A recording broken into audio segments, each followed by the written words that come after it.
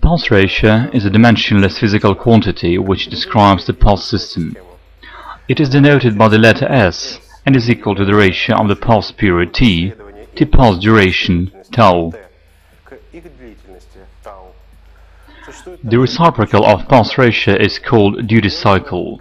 It is denoted by the letter D because of the first letter of its name. The figure shows a random pulsed signal. Its period and pulse duration are designated. Its ratio defines pulse ratio. If the pulse duration is equal to half of the pulse period, the corresponding pulse ratio is 2.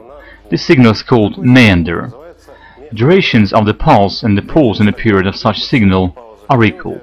The quantity can be expressed as a percentage and is an important characteristic of a pulse system.